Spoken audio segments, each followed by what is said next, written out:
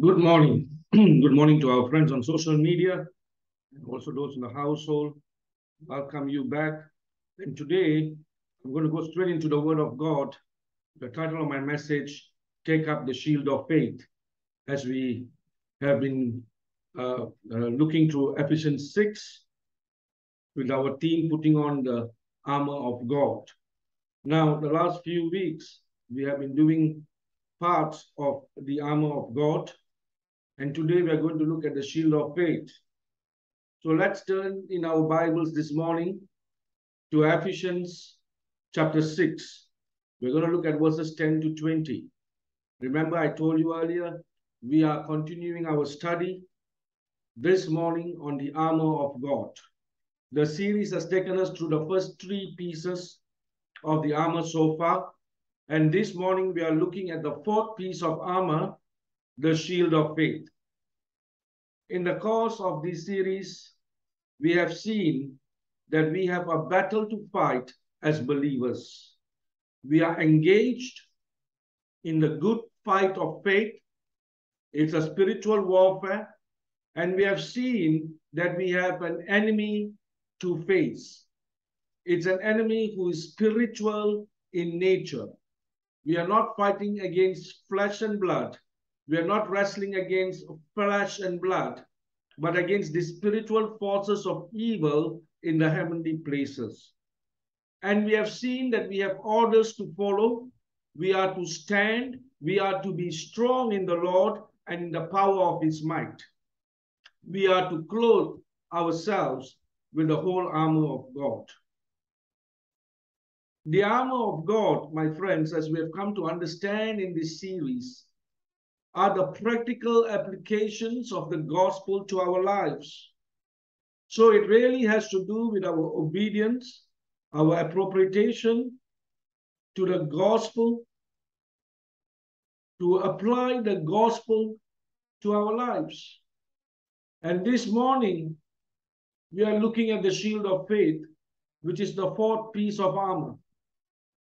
And as I've done in each one of these messages, I want to begin by just reading the full passage, verses 10 through 20 of Ephesians 6, just so we have the whole context in mind.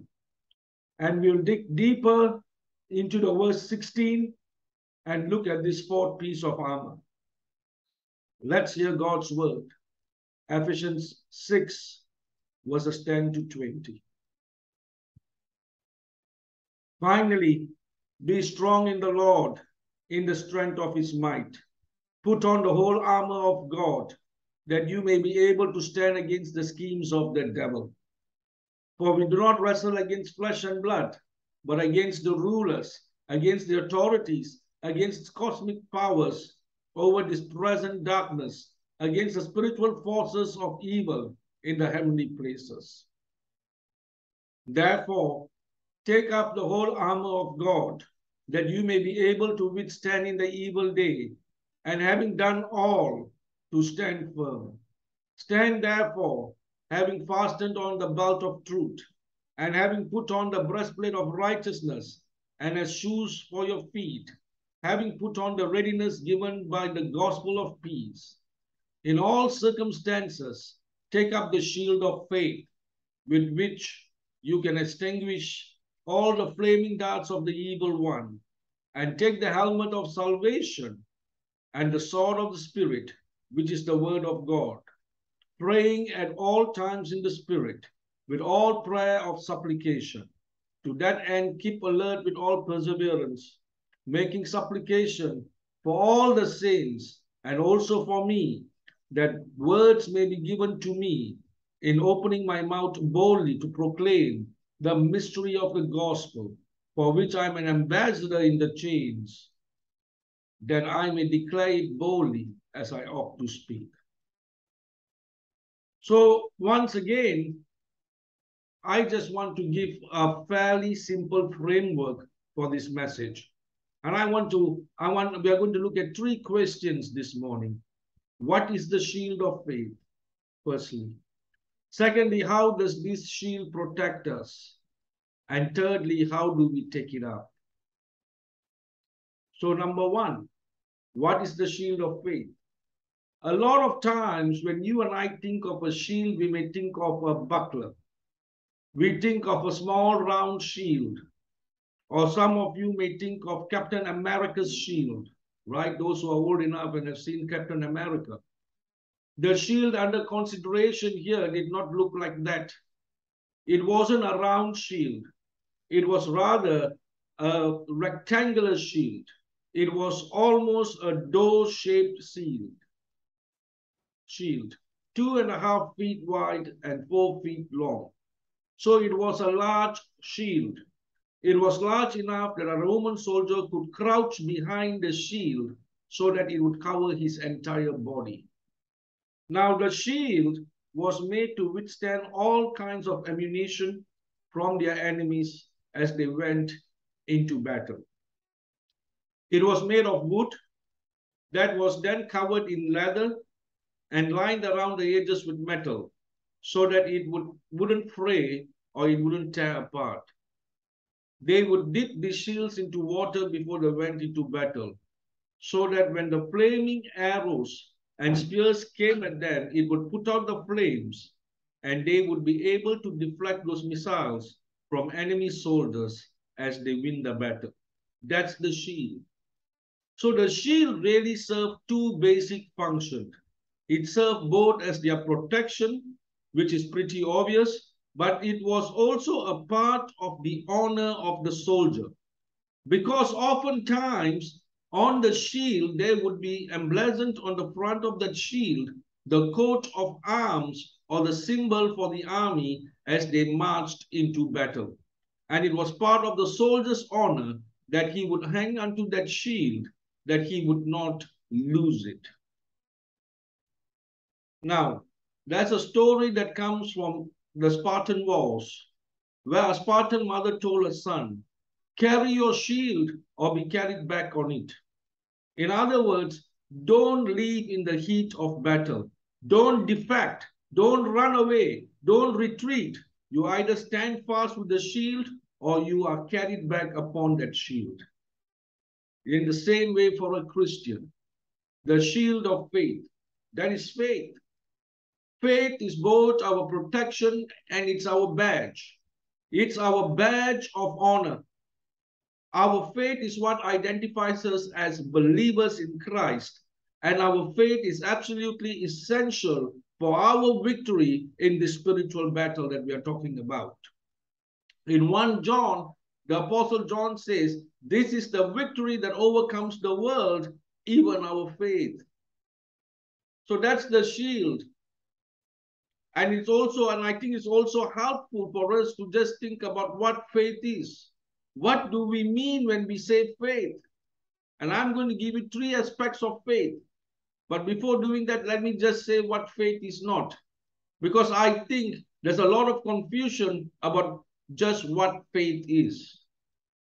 A lot of people, when they think about faith, they think of the phrase blind faith or a leap of faith.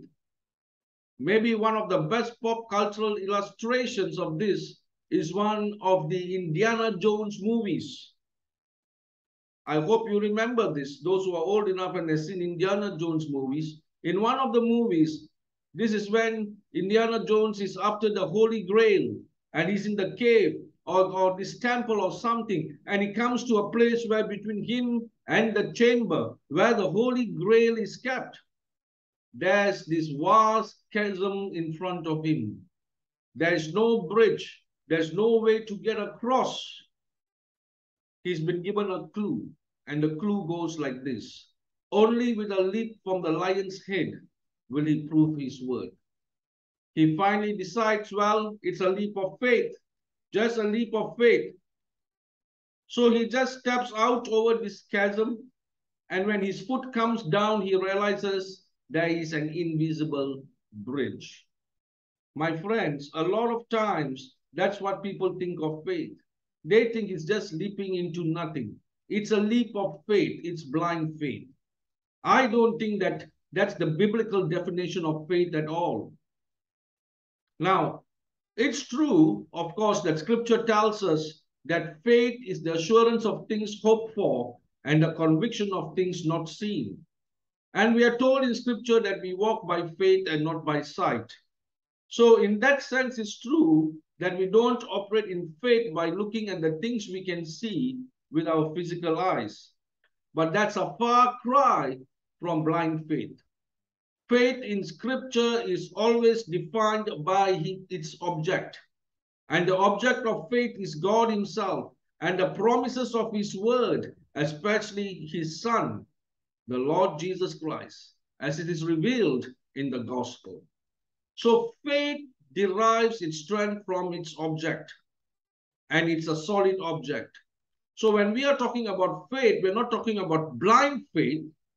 We are talking rather about the whole-souled response of the heart to God.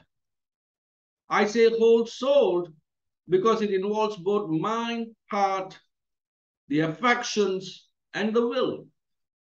Theologians and biblical scholars define it with these three terms: knowledge, assent, and trust. Knowledge that corresponds with the mind. Faith knows something. Faith relies on the sure foundation of the word of God, and faith knows this word, relies on this word, and believes in this word. Faith also assents to this word. That means with our hearts we agree with it. With our hearts we accept it. We welcome it. We receive it. Then there's trust. That's the act of the will by which we really entrust ourselves to God's truth. So all of this is involved in faith. Faith involves mind. It involves the heart and will. Knowing, believing, and trusting in God's word. And the shield of faith, we exercise the shield of faith, or we take up the shield of faith when we respond with our whole souls to the truth of Scripture. So the second question is, so how does this shield protect us? How does the shield protect us? In some way, or in the same way in which the shield protected the Roman soldiers' entire bodies. So we can also say that the shield of faith protects the whole person of the Christian. Faith is the exercise of the mind, heart, and the will. But faith is also the protection of the mind, the heart, and the will. If you want to protect your mind, you protect your mind with the shield of faith. You protect your heart with the shield of faith. You protect your affections, your desires, your conscience with the shield of faith. And you protect your will, which we might think in terms of the feet, the legs, and move us into battle. Remember last week we looked at the readiness given by the gospel of peace, and the direction and the mobility and the stability in our walk with Christ. That is also protected by faith. In fact, the Puritans like to call attention to this, that the armor protects not only the man himself, but it protects the other pieces of the armor as well.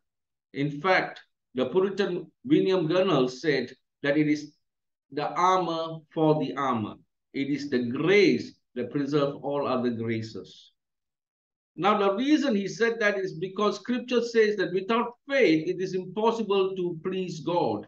Hebrews chapter 11, verse 6 says that. And whatsoever is not of faith is sin, Romans 14. And there are many other passages that emphasize the priority of faith and the necessity of faith, and how faith is essential for every other aspect of our spiritual lives. You will never be a sincere Christian, my friends, without faith. You can't be a true Christian without faith. So the belt of truth is protected by faith. You will not be a holy Christian without faith. You remember how the Apostle Paul says in Acts 26 that we are sanctified by faith. You will never be a peaceful Christian without faith. The shoes of the readiness of the gospel of peace. Well, how is that we get peace? How do we get this readiness? How do we get this peace in mind and heart? Peace of conscience, peace with God that we obtain through Jesus' blood. We get it through faith. Through faith. In Romans 15, verse 13, Romans 15, verse 13, the Apostle Paul says, may the God of hope fill you with all the joy and peace in believing, so that by the power of the Holy Spirit you may abound in hope. In Isaiah 26, verse 3, Isaiah 26, verse 3, the word of God says, you will keep him in perfect peace, whose mind is stayed on you. Why? Because he trusts in you. You see, my friends, faith is essential to every other piece of the armor. Faith is essential to every other aspect of the Christian life. And of course, it's essential for salvation. We are saved by grace through faith, Ephesians 2, verse 8. Now, next week, we will look at the helmet of salvation. And faith is the only appropriate response to the word of God. The sword of the Spirit is wielded with the hand of faith. Faith is armor of your armor. Faith is essential to the Christian life. There was a great Puritan author named Walter Marshall. Now, I might have mentioned him before. Walter Marshall was a Puritan pastor who had a sin problem. He just couldn't seem to get victory over his habitual sins. And he was really troubled by this. He was a pastor. Some of you think pastors don't struggle with sin. They do. And Walter Marshall did. So he's reading his other Puritan brothers. He says these 17th century, these people are in the 17th century. The Church of England, independence, writing these practical guides to the Christian life. Walter Marshall's reading them, not helping him. He just couldn't seem to get to handle on his sin problem. And finally, he went to one of his fellow pastors whom he really trusted. And he was a man named Thomas Goodwin. And he just confessed all of his sins to Thomas Goodwin. And Thomas Goodwin was a very Christ-centered man. He's one of the greatest of those Puritan theologians. So Goodwin listened to Walter Marshall's whole confession. And when he was done, he said, brother, you have left off the worst of all sins. You didn't confess the sin of unbelief. My friends, that's what changed Walter Marshall's life. When he began to understand that the root of all of his other sin problems was a lack of faith. It was unbelief. It was a failure to believe, to really trust in Christ. And he began to do that. His life was, absolutely changed. His life was absolutely transformed. And he preached this wonderful series of sermons, The Gospel Mystery of Sanctification, which was later published as a wonderful book. The shield of faith. When we talk about the shield of faith, faith is absolutely essential. It is essential because it protects us from the flaming darts of the evil one. That's really the focus of this passage. This is a reminder that we are engaged in spiritual conflict with a personal, spiritual being who is malicious and wicked and who is evil. He is called the evil one. It's not simply you quench or extinguish the flaming darts of the wicked, generally speaking, but it's the wicked one, the evil one. So this is a description of Satan, who is the chief, the captain of all this host of spiritual forces that are arrayed against us. We are under attack. And the weapon with which the evil one and his horde attack us, the weapons are called flaming arrows or flaming darts. Now, the words that are used here could refer to a short arrow or dart that would maybe be shot from a bow. These would often be wrapped in some kind of combustible material. and maybe dip in pitch, and then they would be set on fire before they would be shot in the battle. There are reports of Roman soldiers who would come through these battles and would count hundreds, literally hundreds of these arrows fastened onto their shield that they had caught in the battle. Now you remember I did mention last week or the week before about John Bunyan in the Pilgrim's Progress, where he talks about Christian when he encounters Apollyon, and he says that he encounters these darts that were coming to him thick as hail, like a hailstorm of darts against him. So these flaming arrows, the word could also refer to a javelin, or so something that's large as a spear, a large spear that would be hurled or thrown with the arm. In both cases, my friends, the shield was absolutely essential to deflect the attack of these missiles, these projected darts and arrows and spears that would come through the air. The shield was absolutely essential for protecting them. There are two qualities, of course, to these darts and these arrows. They pierced and they burnt. If they pierced a vital organ, it would be a mortal wound. But even if the arrow just caught them on one side of the limb, if it was on fire, well, the soldier would burn or will burst into flames. So it was absolutely essential that they had the shield to fight these arrows. Now, what are the spiritual equivalents? Satan's arrows that comes against us. And I suppose we could say virtually all sins and temptations would be these arrows. But I think there are some in particular that would be helpful for us to consider. And I just want to suggest some examples to you. Perhaps one that many of us fight against is the flaming arrow of fear. The flaming arrow of fear. Do you ever face this? Do you ever find yourself, you are in a situation where all of a sudden you just find yourself beset with fear and anxiety?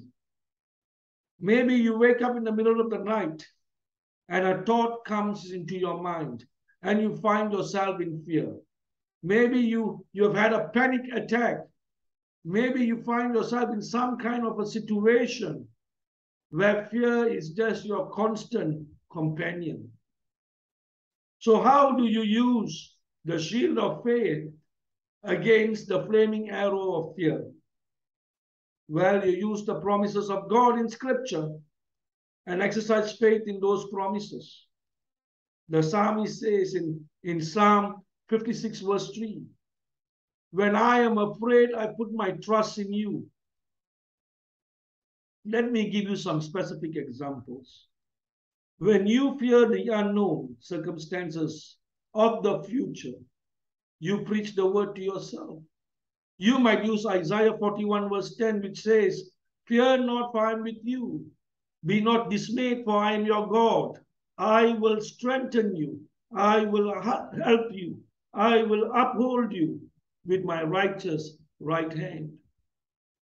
Or when you fear the loss of a loved one, or the loss of something which gives you a sense of security and well-being in life, and you think, how am I going to make it if I lose that person, or if I lose my job, or if I lose this aspect of my life? If this is taken away from me, how in the world am I going to make it? Remember the promises of Hebrews 13 verse 5, where God says, I will never leave you. I will never forsake you. Do you fear old age? When I was much younger, I never feared old age. Now that I'm middle age, I'm starting to understand how the body begins to wear down. We have got aging parents, aging relatives, and we see the effects of old age and the health problems that creep in. So I know what it is now to be a little bit concerned about what's going to come in the future. Do you fear old age? Here's a verse for you. Isaiah 46 verse 4. Even to your old age I am he, and to gray hairs I will carry you. I have made you and I will bear. I will carry and I will save. My friends, God promises to be with you even into old age. Do you fear death itself? Philippians 1:21, where Apostle Paul says, for me to live is Christ and to die is gain. Listen, Christians, you don't need to fear death. In that you lose nothing that is not abundantly made up for with the presence of Jesus Christ. Immediately in the presence of God. That is gain, Paul says. Why? Because you gain Christ. Do you ever fear that your faith is so weak that you could turn your back on Christ? That you could make peace with sin? That you could die as an apostate? That you could turn away from the faith? Counsel yourself with this word. Lift up the shield of faith. Philippians 1 verse 6 says, I am sure of this, that he who began a good work in you will bring it to completion at the day of Jesus Christ. That is how you use the shield of faith against the flaming arrow of fear. Secondly, the flaming arrow of doubt. Do you ever doubt whether God will really forgive your sin? You have doubts that you have forgiven. You have these accusations coming from the enemy. What do?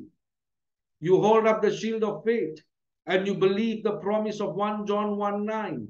If we confess our sins, he is faithful and just to forgive us our sins and to cleanse us from all unrighteousness. Or in Romans chapter 8 verses 33 to 34, where the word of God says, who can bring any charge against God's elect? It is God who justifies. Who is to condemn? Christ Jesus is the one who died. More than that, who was raised, who is at the right hand of the Father, of God, who indeed is interceding for us. I love the words from one of those great hymns from John Newton. He says, bowed down beneath a load of sin, by Satan sorely pressed, by wars without the fears within, I come to thee for rest. Be thou my shield and hiding place, that sheltered near thy sight. I may my fierce accuser face, and tell him thou hast died. That's how you fight the accusations, my friends. The doubts that come. Am I really forgiven? Am I really saved? Do I really have assurance? Is there really no condemnation? You believe the promise of the word of God. You rely on that with all your soul. And you will tell the evil one that Christ has died. Maybe you're facing the flaming dart of doubt regarding God's provision. Will God really take care of my family? Will God really provide for me in this financial situation? You hold up to the promises of Philippians 4:19. And my God will supply every need of yours according to his riches in glory in Christ Jesus. And thirdly, there's the flaming arrow of despair. So we had fear, doubt, and now it's despair. Maybe there's someone here this morning who's right on the brink of it. You feel so discouraged. You feel so downcast. What do? Once again, you hold up the shield of faith by believing the promise of God's word. You quote the scriptures to yourselves. Psalm 42 says, why are you cast down, O my soul? And why are you disquieted within me? Hope in God, for he is your salvation. Now, in the Pilgrim's Progress, when Christian and hopeful find themselves locked up in this castle, and the castle is called Doubting Castle, right? in that story in Pilgrim's Progress. If you have not read the book, please go and read the book Pilgrim's Progress. The castle is owned by Giant Despair, and Giant Despair locks them up. They are in these chains. He comes to them day after day. They are locked in there for 4 days. He comes down into the dungeon and he's beating them with his gut gel, and he's taunting them, and he's mocking them, and he's telling them, there's no hope for you. You're never going to get out. He even suggests to them that they should kill themselves. They should commit suicide. That's what despair can feel like. But if you read the book, you will see how Christian and hopeful got out of Doubting Castle. They are there for 4 days until suddenly Christian remembers that in his breast, that is in his chest pocket, he has a key, and the key is called promise. He pulls out the key of promise, and with the key of promise, he's able to unlock every one of those locks, every padlock, every gate, every door, and he finds his way out of Doubting Castle and away from Giant Despair. Listen, my friends, the way to fight the flaming arrow of despair is to use the shield of faith. Whatever the arrow is, whatever the temptation is, whatever the emotion, whether it's an accusation or it's a desire or it's a fear, whatever it is, the way to fight it is with faith. And it's the only way. Faith is the victory. This is the victory that overcomes the world, even our faith. So that's how it protects us. So the third question we want to look at today is, how do we take it up? How then do we take up the shield of faith? How do you take up the shield of faith? I just want to give you a list of spiritual disciplines or means or ways of taking up the shield of faith. This language is slightly different. Paul does not say put on the shield of faith. He says take it up. The first 3 pieces of armor were to be put on. They were fastened to the body. The last 3 pieces of armor are not fastened to the body. They are taken up. They are held. The idea is that activity, and immediate activity is involved. When you're marching into the battle, you take up the shield of faith. You're holding it on your arm so that while you're engaged in the conflict, this is in your arm. It's in your hand, and you're using it. So part of what we have to learn to do with faith is to use the faith. Use our faith. Exercise our faith. Apply it. So let me give you 5 ways of taking up the shield of faith. Firstly, hear the word of Christ. Hear the word of Christ. In Romans chapter 10, verse 17, Romans chapter 10, verse 17, the word of God says, faith comes by hearing, and hearing by the word of Christ. Word of Christ there especially means the gospel.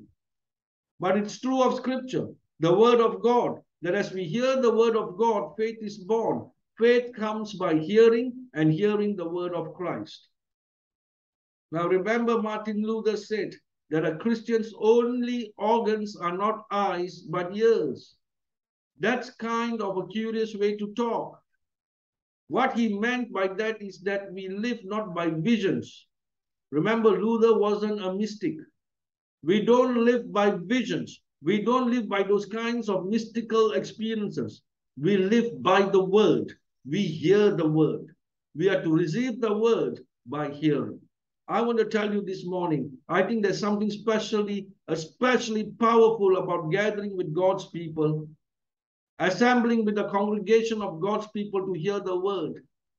When we get the sword of the Spirit, which is the word of God, I'm going to talk all about reading the word and how you need to read the word. You need it privately, you need it personally, you need it devotionally. Here's a proper, regular, consistent, weekly worship where we come together to hear the word. You know, when I read church history, what's amazing to me is how hungry people were for the word. Right? We know that John Calvin in Geneva preached about 15 times a month. There was such hunger for the word of God. There were times when Martin Lloyd-Jones in Wales, during that revival under his ministry, where he was preaching almost every day of the week, he would be preaching on weeknights, and the crowds would be such that they would open the windows because people were standing outside so that they could hear the preaching of the word. It rebukes our lack of hunger. We don't hunger for the word enough. I think if we just realize how vulnerable we are to the attacks of the evil one, how desperately we need faith, and how faith comes by hearing, and hearing by the word of Christ, we would have more hunger. Now, the wonderful thing today is we don't have to have services every day of the week, because you can get online and you can listen to the best preachers in the world. That's no substitute for coming to church and attending service. We need to come together. We got to listen. But on your free time, listen. Listen to good, godly people, fathers of the faith. Listen to a John Stott or a John MacArthur or a R.C. Sproul or Chuck Swindoll. Listen to them. Listen to these great preachers of the word. Fill your heart, fill your mind with the word of God. Hear the word so that your faith will be strengthened. So that's the first one. Hear the word of Christ. Secondly, pray to the interceding Savior. Pray to the interceding Savior. I have two things in mind here. I have, first of all, your own prayer life. John Calvin called prayer the chief exercise of faith. The main way that you exercise faith, Calvin says, is to pray. And many great fathers of the faith have said this.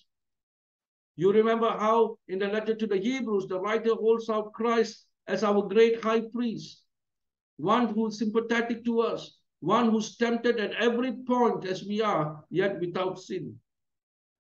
Therefore, he says, let us come boldly to the throne of grace that we might find help in the time of need. Coming to the throne, praying, asking God for help. That's one of the ways of strengthening faith.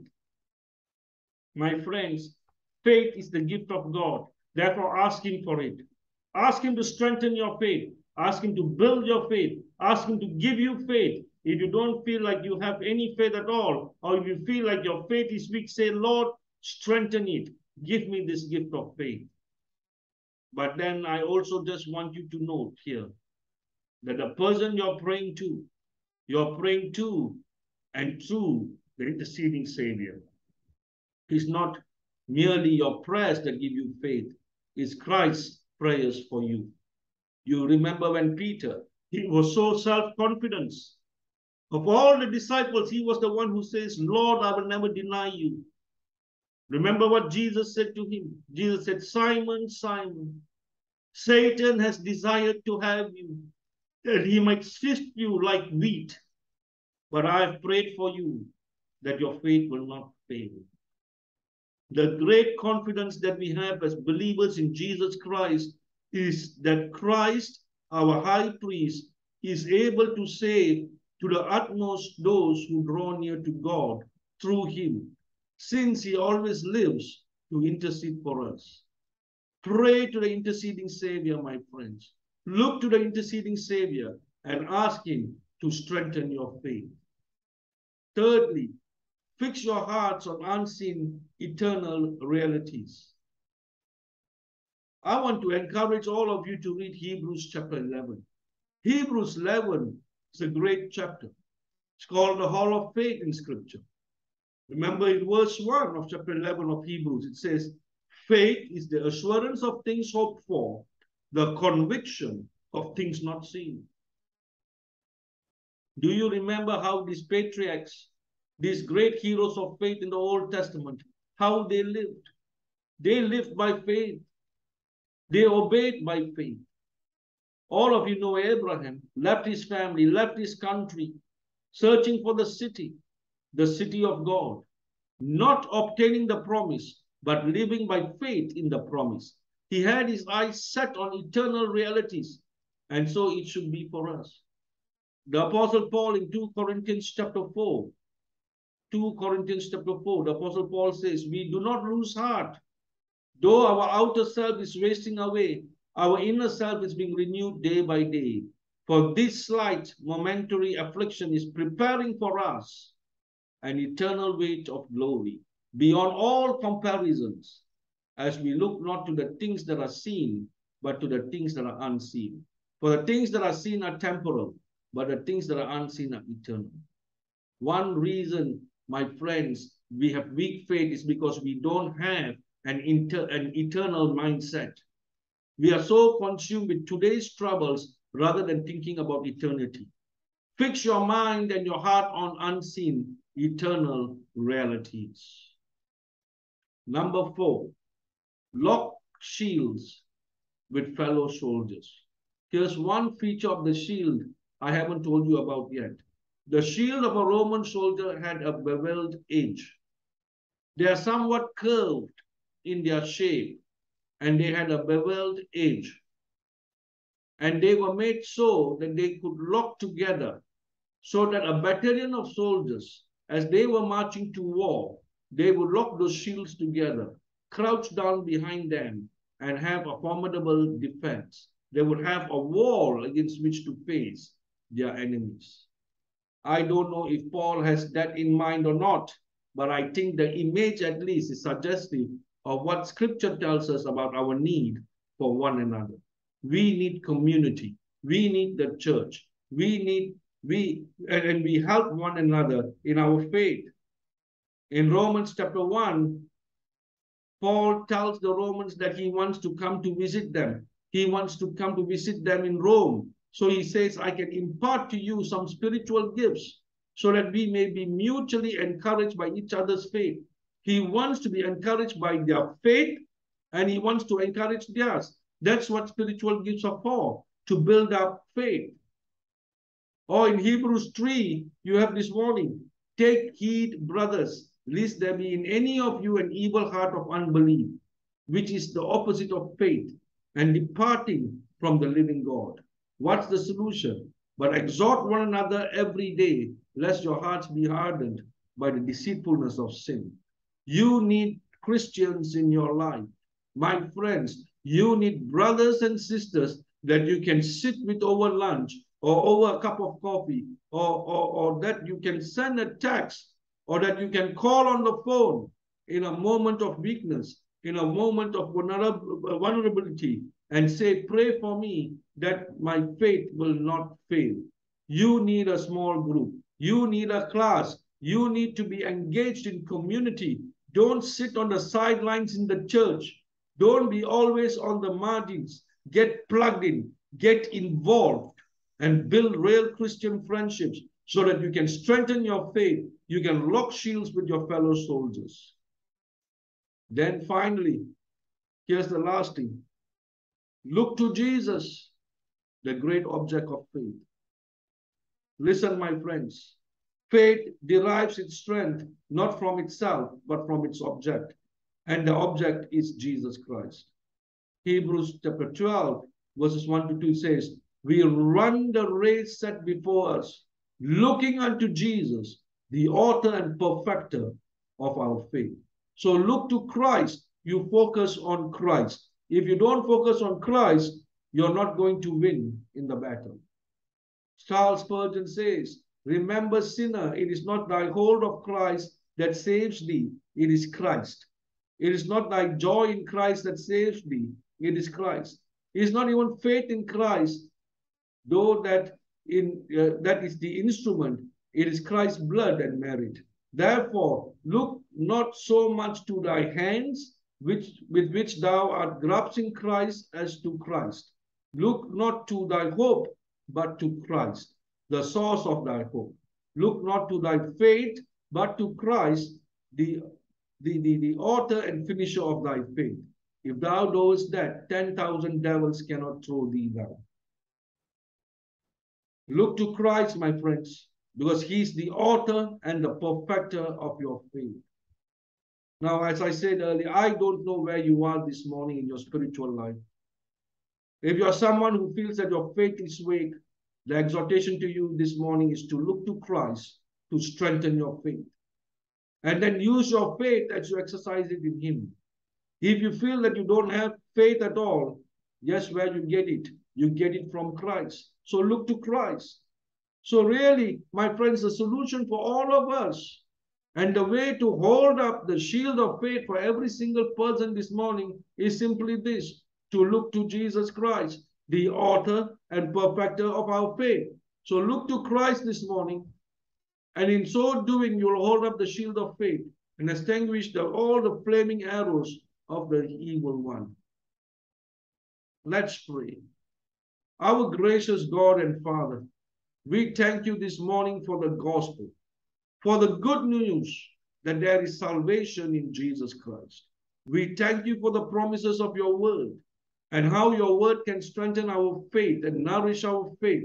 We want, Lord, to obey the commands of Scripture. Scripture says, build yourselves up in the most holy faith. Lord, would you help us to obey that command? Would you help us this morning to examine ourselves to see, first of all, whether we are in the faith, and then to see where we are in maturity of our faith. For every single one of us, would you help us in these moments, Father, especially as we come together this morning. May Christ be the great object of our faith. May he be our heart's trust and delight. Father, we pray that we may submit ourselves to him and commit ourselves to him. May we see Jesus Christ in all the resources. In all the resources we need, may we see it in Jesus Christ. May we come to a realization that we need godliness and spiritual blessings. And the sources of godliness and spiritual blessings is through Jesus Christ. Holy Spirit, we pray that you minister to us in these moments. We ask all this in Jesus' mighty name. Amen. To our friends on social media, we thank you for joining us. We pray that you will look to Jesus this week as you continue your journey in him. We will see you all next week. As for our friends in the household, please hold on.